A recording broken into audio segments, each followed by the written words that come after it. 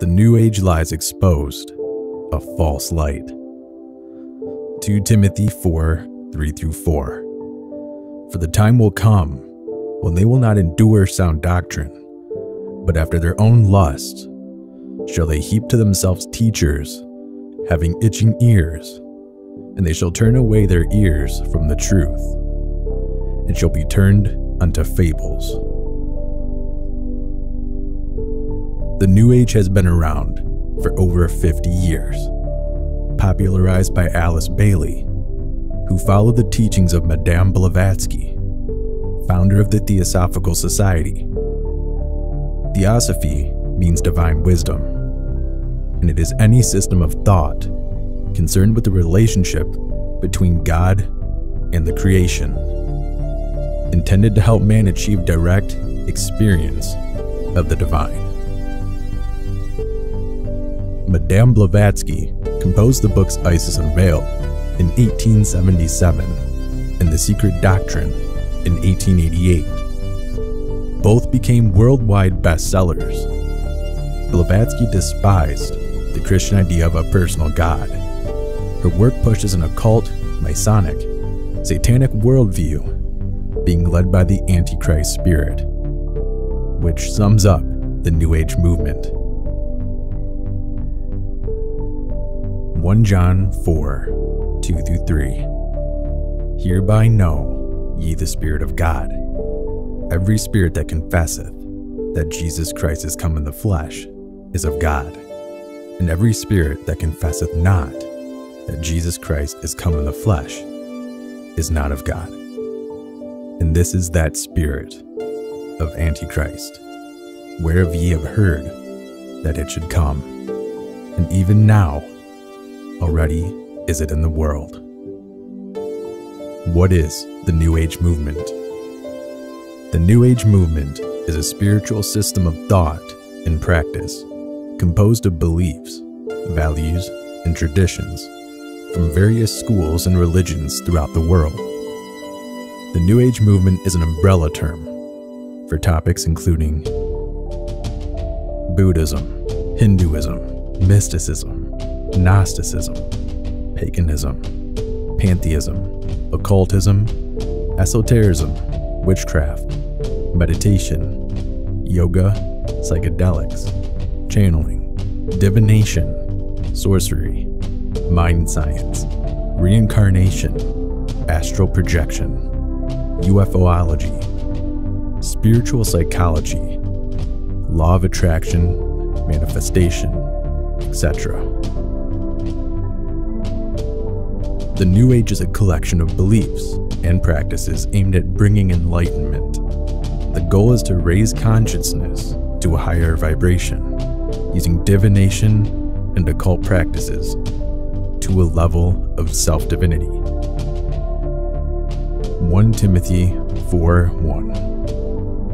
Now the Spirit speaketh expressly, that in the latter times some shall depart from the faith, giving heed to seducing spirits and doctrines of devils.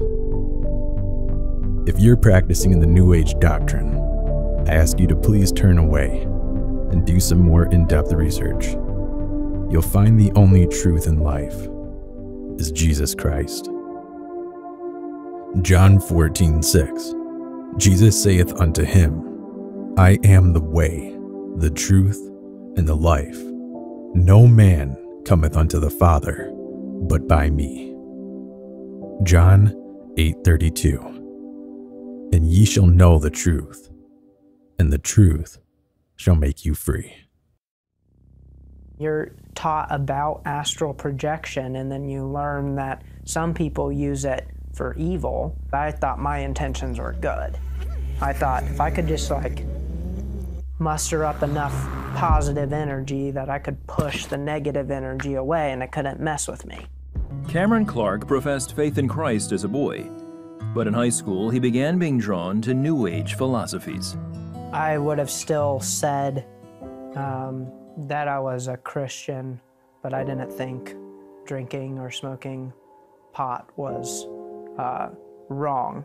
I thought that that was just fun. I just looked for well, maybe there's like a spiritual way to justify the life choices that I was making, crystals or magic or whatever. I mean, it's fine. He also says he was sexually abused as a young man, which resulted in a deep distrust of people. It happened more than one time. Having an experience like that, you don't feel safe in the world. You still hold most people at a distance to the extent that like you know you should care about that person, but it's still very easy to like just let go and not care. When Cameron went off to college, his interest in New Age grew. I felt like I was taking control and like could have some kind of control over what was happening in my life. It's cleverly worded as healing or evolving. The New Age told me that Jesus was an ascended master. He was just a human who realized he was God. Beginning to believe them, you run up against what you were taught or what you learned when you were younger. Cameron's parents became concerned. My husband and I would pray, not understanding and pleading with God to give us the right way to approach it, also to give us patience to talk to him without alienating him. Eventually, his interest turned to a near obsession. Crystals were attractive because they were supposed to be healing, energy, manifestation. Tarot cards, same thing as far as like telling you what you should do or what you need to work on or like what things might be happening in the future. Cameron also tried LSD for the first time in college. But after a while, this combination of drugs and witchcraft took a darker turn. Cameron began being tormented by spirits at night. Stuff comes into your dreams, you see it around, it moves really fast.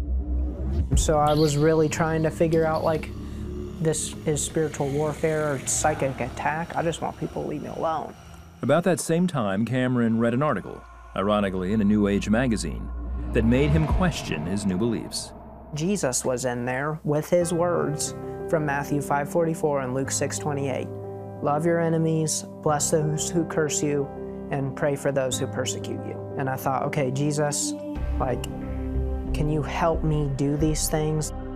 Through a mutual friend, Cameron met Pastor Chad Osborne and his wife Hunter, a former Wiccan who had turned to Christ, and whose story was featured on the 700 Club. She invited me to have dinner with them, and that was incredibly impactful because there's a number of things that they explained. What I remember about that night is Cameron coming and sharing some experiences that he was having, like seeing things, you know, seeing what I interpret to be just dark forces, and him just really being terrified about that. And we shared with him, there's only one way to be free of that thing, and that is to submit to Jesus. Because of the spiritual seeds that were planted in his childhood, Cameron responded quickly. When I prayed and asked God to make himself real to me, I believed that he would, and he did. I just like realized that Jesus was Lord, that I needed him to take control, that I needed him to save me. I literally bowed down on my knees and I gave my life to God. I gave my life to Jesus. Cameron enrolled at Cedarville University and is planning to pursue a career in ministry to help others avoid the pitfalls he experienced. His Spirit has faithfully worked in me. I'm not paralyzed by thoughts that I can't overcome. I am rebuilding relationships with my family. I'm actually experiencing love for others and receiving love from others. As I read his word, as I pray, as I worship, all of that is God working in me. As good as it gets is only a fraction of how good it will be when you're with Jesus. I believed that I was God and that we could all become Christ too, if only we realized this inherent connection we have to God. At 19 years old, New Age blogger Steve Bancars was a spiritual guru to hundreds of thousands of followers. For Steve, it had spiritual and financial benefits. I was getting 200,000 to 300,000 views on it a day, and the income to me was an affirmation from God. I believe God was rewarding me with helping wake people up into a higher state of consciousness. It gave me a sense of power, a sense of purpose, and a sense of meaning and value, perhaps. Steve grew up in a Christian home, but as a teenager, developed a fascination for aliens, the paranormal, and psychic phenomenon. That led him to question his parents' Christian beliefs and eventually led to a full-blown obsession with New Age theology. The first thing that really got me doubting the biblical worldview was ufology. All of these UFO sightings, evidence from the ancient world that we might have been visited, and there was enough evidence to make me consider that maybe the universe is filled with intelligent biological life that was perhaps naturally evolved. If you piece together the alleged evidence for reincarnation and the alleged evidence for ancient astronaut theory, you get New Age theology. Jesus remained part of Steve's worldview. I didn't really reject him, but I didn't accept him for who he truly was. I created an idol out of Jesus to suit my own preferences, to suit myself, and to suit my sin. This Jesus was politically correct. He was a universalist. I wanted to be my own guide, and I didn't want to have to play by somebody else's rules. As Steve began blogging about New Age practices and supernatural phenomena, he came to enjoy his prominence and the money and vices that came with it. But it was never enough. I was a lust addict for 10 years or so. I was a really broken person. I didn't realize how broken that I truly was, but I was depraved. I was miserable. I had depression and anxiety that I was suppressing. I had all of this quote-unquote spiritual knowledge, all of this information, and it wasn't bearing any real fruit in my life. I felt like something was missing. I felt a little bit dead inside. Steve had a disturbing dream. When I opened my eyes, I was hovering 4 feet over my bed and realized that I was out of my body, and I started having a panic attack, and a being appeared in front of me, and this being had red skin with black markings on his face. It just scared me because I realized that I wasn't in control, that this stuff is more powerful than I was, that these forces were real, and that they didn't care for my well-being. They didn't need my permission. I was in their playground. Shaken by the experience, he began investigating the claims of the Bible and Jesus more closely. I would sleep with the Bible under my pillow because I knew there was something there that was authoritative, that was true, and that was secure, and that had power over anything that I was scared of. In his search for answers, Steve was drawn to stories in books and online of people who had encounters with Christ. I would watch another near-death experience where someone would go to hell. Jesus would rescue them out of hell, and they'd come back, and the fruit of their lives, they would be totally transformed, and I'd feel moved and touched, and I'd think to myself, okay, there's something real to Jesus, the Jesus of the Bible. Steve finally accepted one of his mother's many invitations to go with her to church. At the end of the service, he prayed and asked Jesus into his life, but it was more of a mental exercise than an act of faith. I just decided in my head, intellectually, that I was going to soften up to him. But I still held all the same New Age beliefs. I still believed in everything that I believed in my sin life. I wanted a little bit more of him, but I guess I still didn't want all of him. After a few days, Steve realized he couldn't ignore the truth any longer.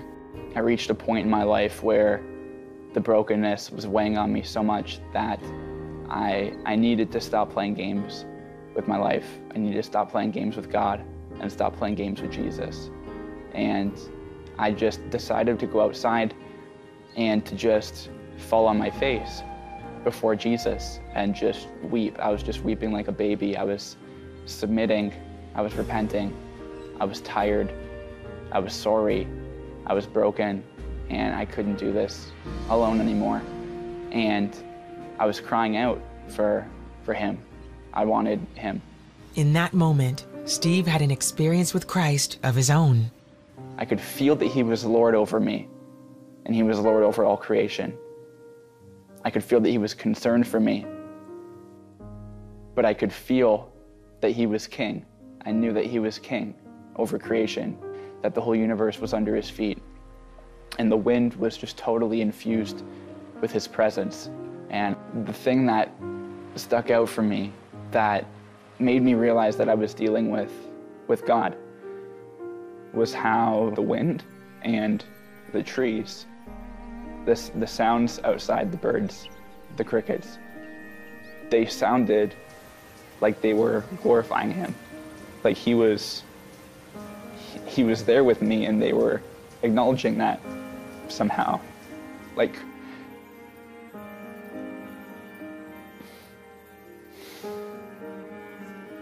creation recognized him. Steve burned all of his New Age books and made a public statement to his online followers. I told people within a few days of that experience, I'm sorry for misleading all of you astray. This stuff is not of God. They're tools of demons to deceive us and lead us away from Jesus. And Jesus is the Son of God, and he's exactly who he claimed to be. Steve endured waves of ridicule and personal attacks from the online community, but that hasn't stopped him from trying to teach those who persecuted him. His website, reasonsforjesus.com, provides evidence and sound reasoning that prove the claims of the Bible and the only path to truth, forgiveness, and joy in life come through Jesus Christ.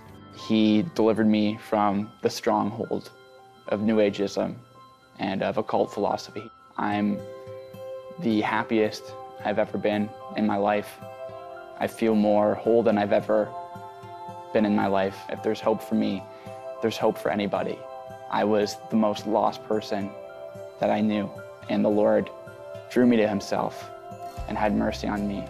We come to the Lord, he forgives us, he gives us his Spirit, and he wants to help us heal and restore us and walk us through these traumas and these pains. And he wants to accept us and welcome us as a son into relationship with him, not into dry religious rule keeping, but into a supernatural, intimate relationship with Jesus Christ and his presence.